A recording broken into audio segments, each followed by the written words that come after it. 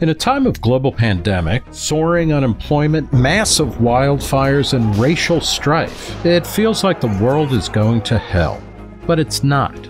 There's a huge amount of progress that's taken place that a lot of people just don't take into account, especially smart people who are attending to the real problems of the world, but not getting the long-term view, which is what we try to provide in this particular book. Ronald Bailey is Reason science correspondent and the co-author of the new book, 10 Global Trends Every Smart Person Should Know. Bailey and the Cato Institute's Marian Tupy take a long-term look at positive global developments that have been mostly underreported or ignored. For instance, the world's poorest people have gotten richer at an accelerating pace. The natural state of humanity is abject poverty.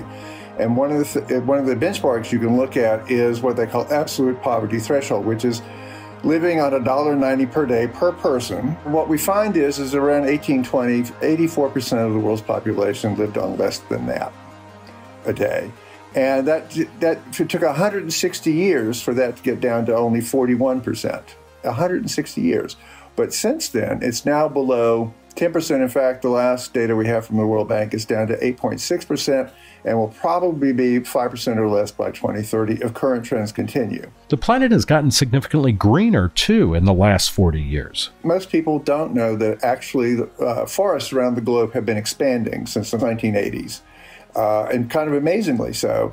Of course, there's deforestation taking place in places like Brazil and so forth. But if you look broadly across the entire globe, what you find is that the forests have expanded since the 1980s to an area that's about the size of Alaska and Montana combined, basically 800,000 square miles of land. The world is also getting safer, for the poor in particular. We're looking at a rate of deaths from natural disasters. That includes earthquakes, tornadoes, flooding, hurricanes, what have you, all natural disasters as you could think of them.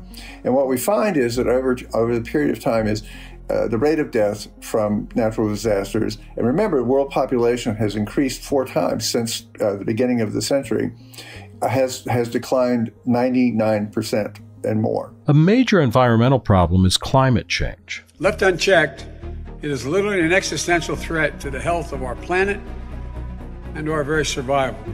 The world is going to end in 12 years if we don't address climate change. Bailey says these claims are based on a misreading of UN climate change reports. There's no cliff that we're running off of. All it means is, well, it's going to be warmer than 1.5 degrees most likely. Temperature increases will cause real problems.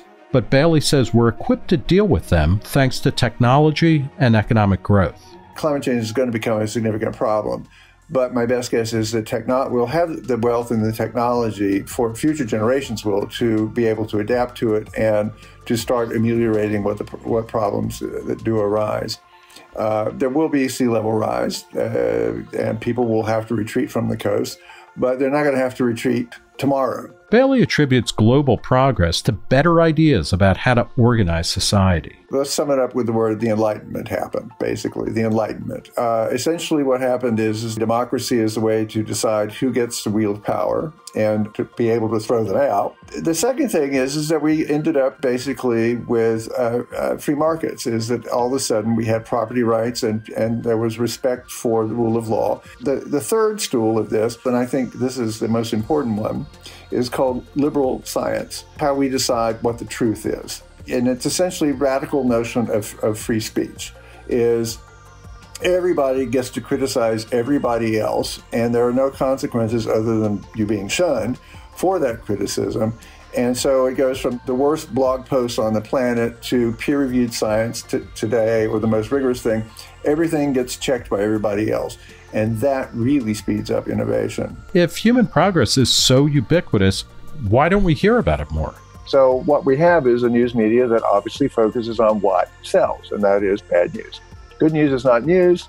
Bad news is news. To build a house takes months, years to do. To burn it down takes an hour. Another glitch, of course, is that progress hides itself. As things get better and better all the time, we move on and go, all right, we've got that win. We just take it for granted. And what we're trying to do with this book is to not let people take it for granted and remind people this is what has happened, and look to the future. If we keep the same institutions that enabled this, then much more of it will happen in the future.